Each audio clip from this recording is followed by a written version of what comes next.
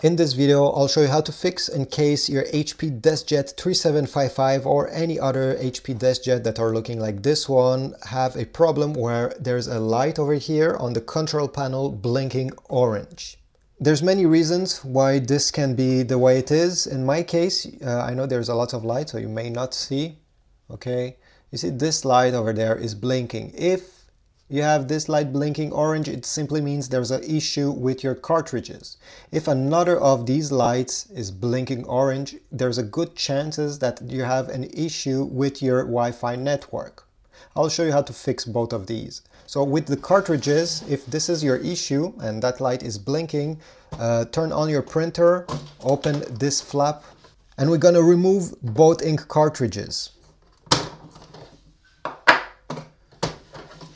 Now inspect them, make sure that there's no ink. Sometimes ink gets spilled on these contacts and this will make everything not work. This will give you an error. So make sure there's no ink over here, everything is clean. And then once you're done inspecting them and there's nothing wrong and this ink cartridge slot over there is sliding properly, and to know if it's sliding properly or not, close down this lid, wait just 5 seconds.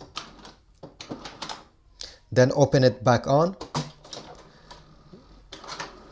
You see, if it's able to go right in the middle without any issue, it means everything is good. Take back your ink cartridges, insert them properly, and by properly I mean they need to click in place. Take your thumb, make sure there's a click. Same thing here. Click. Close this lid and hopefully this will solve your issue. And by the way, if you were subscribed to the HP Instant Ink program previously and you have unsubscribed, you absolutely need to remove the ink cartridges that came with the program, throw them in the garbage, recycle them, and get some new ones. You need to buy some that are HP branded. After participating in the HP Instant Ink program, you cannot use third-party ink cartridges. Unfortunately, this is the way it is.